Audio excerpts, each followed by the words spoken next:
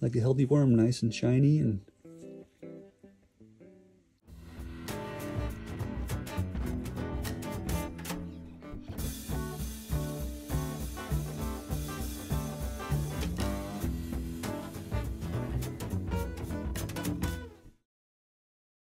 this is my first video with this worm bin. It's my small worm bin. I wrote on the lid here that I started it November 3rd, 2023. So this is about 21 days ago, it looks like. This is my mini worm bin. I have it right now. I just have it set down inside my urban worm bag and those worms. So my daughter and I counted out 500 red wigglers from my urban worm bag, transferred them to this one, and let's take a look and see how they're doing. I just saw one hide away over there. He was starting to feed on this. These are chicken feed pellets is what they are. I've seen other videos where people use them and the worms seem to love them, so I tried it, and man, sure enough, they love them. They go right for them. This was a melon of some sort. I can't remember the name. It looks like they've done good work with that. That's been in there for about, I'd say 15 days, because I didn't do it right when I started the bin. It's nothing but paper skin now, practically. Still have a good amount of bedding, but I'm glad to see some worms actively feeding, so I'm going to kind of dig things up a little bit just to see where we're at with some of my previous feedings. Some potato peels from 2 weeks ago.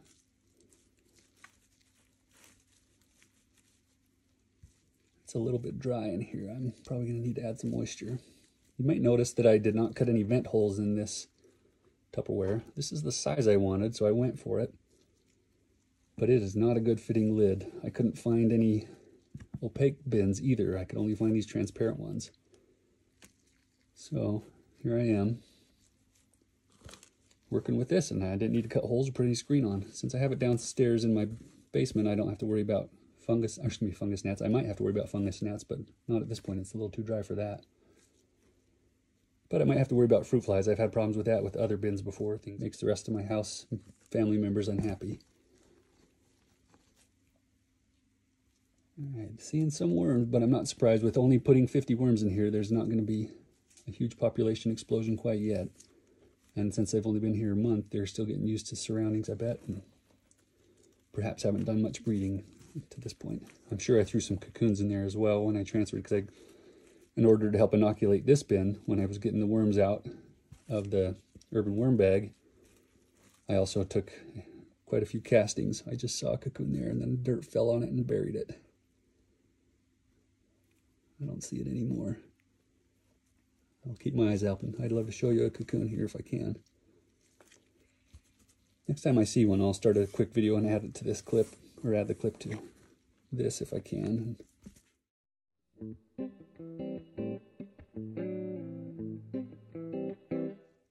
Yeah, I'm definitely seeing some worms here, and the worms I'm seeing have good color. Let's see if I can grab that one. They look healthy. He's a little bit younger. You can tell he's not full size yet.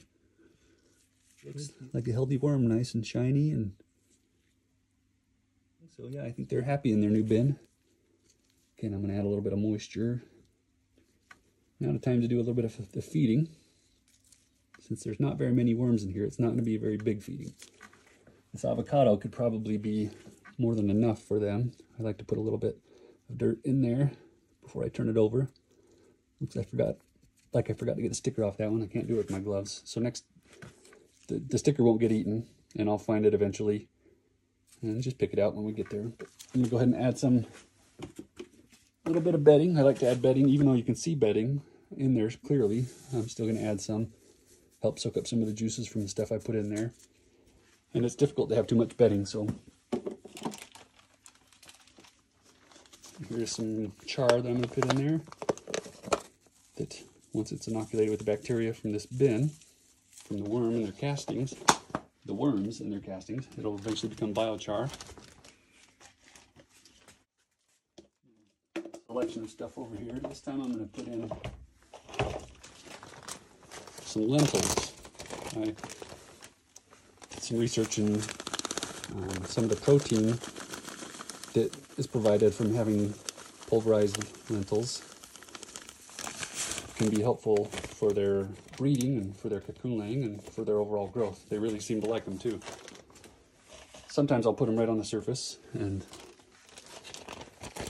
they go right for them. You'll see them the next day.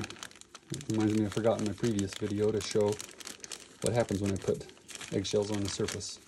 Eggshells. When I put some of the grains on the surface. And I add some corn and strawberries.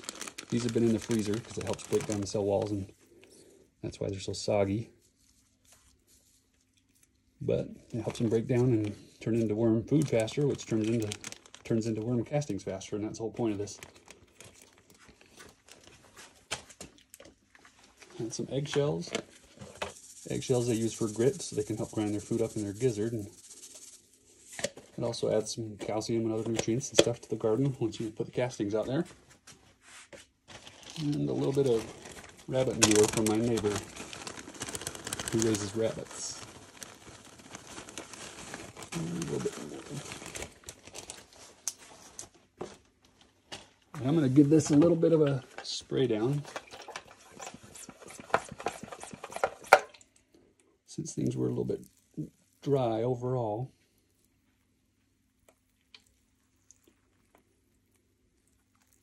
Never want to go too wet. I've had that problem, and it's harder to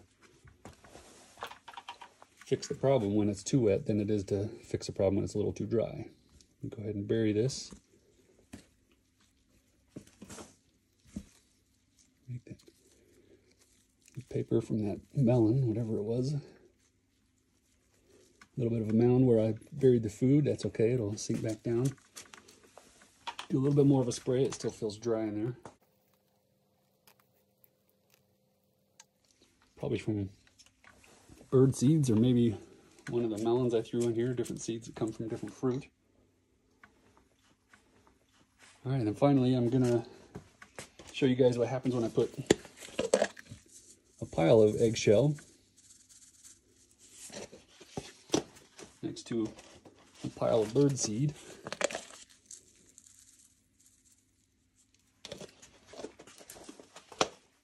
Next to a small pile of chicken feed.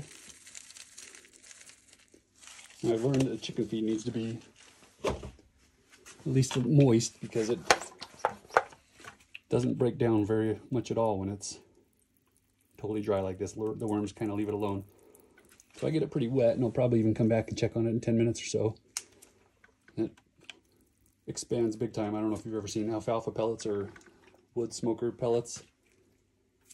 When they get wet, they totally puff up and expand, kind of like styrofoam peanut things. I'm going to do a quick update on this mini worm bin that I've got. I did put a pile of bird seed right here. You can see a little bit of the remnants there. Then some of the chicken feed, but that looked like it got moldy. It's okay in this type of worm bin. The mold and fungi and stuff, the worms will take care of that. But not too many signs of worms in this bin. I'd have to dig down before we see them. See where they're at here. Going on a worm hunt, it looks like. There's some. Looks nice and healthy.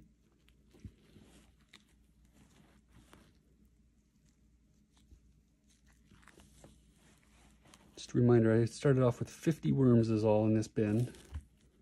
Trying to see how many I can get to just grow and breed in here. I haven't seen any cocoons in this bin yet, but it, I have the date written on the bin right here. Started at 11/3, so just 1 month ago is when I started it. Today's the 4th of December. There's some healthy ones, and you see that swollen part on that worm right there. That's signs of a mature, where'd it go? Yeah, signs of a mature worm that's able to reproduce. And hopefully we can start seeing some baby worms in here soon. After about a month. It takes them a few weeks to get settled in when they get put in a new bin. But I think I need some more regular food in here, not bedding food. So I'm going to go get some more stuff thawing on the counter. Probably some avocado, something, one of their favorite foods. some strawberries maybe. Feels like I have an avocado right here. Yep, there is an avocado. I've forgotten about that. There are some worms dining on that. That's a good sign. But I'm gonna go ahead and get some more, probably some more of that pumpkin from carving our pumpkins. Put that in here. And I've disturbed these worms enough, fluffed it up here. You can see the amount of bedding that's in here is about normal where I like to keep it. I keep leaving those stickers on. It's okay, eventually that'll be the only thing that's left is a sticker and I can pull it out then. But I'll go get some normal food, and got my helper here today. I'm gonna grab that side. We're gonna lift the lid up and turn over so that pill bug falls in there. All right, you can see where I put the eggshell on the birdseed. The eggshell is completely gone. So it surprises me. I've seen them really go nuts over the birdseed plenty of times in the past, but apparently right now eggshell is the thing to do. So we can check it under that avocado, see if there's much of a worm ball. I see a few mites on the surface there. I don't know if you can quite see that. Yeah, they're moving around.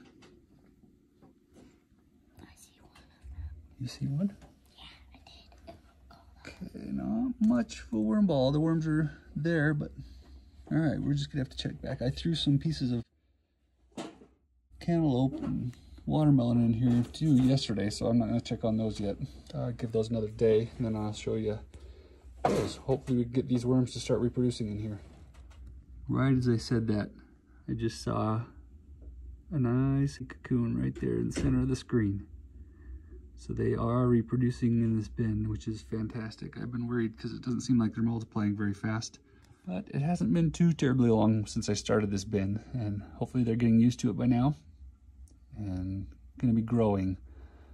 My hopes are to have more worms than I know what to do with, so I can start giving them to friends and other things like that. But wanted to give an update on this mini worm bin. It is now December 16th, and last time I had showed this avocado in here. There is a cocoon somewhere in this area. I don't see it this time. Things get mixed up as the worms move around and do their thing. But I also wanted to check after the video, or since the video that I did last, I added some watermelon and some cantaloupe, little chunks. And I wanted to see if there's a little bit more of a worm ball in here under this avocado. So I'm gonna first check this avocado. Hopefully there's lots of worms. Yep, there we go. We're starting to see some worm activity in there. You guys can come around here and see.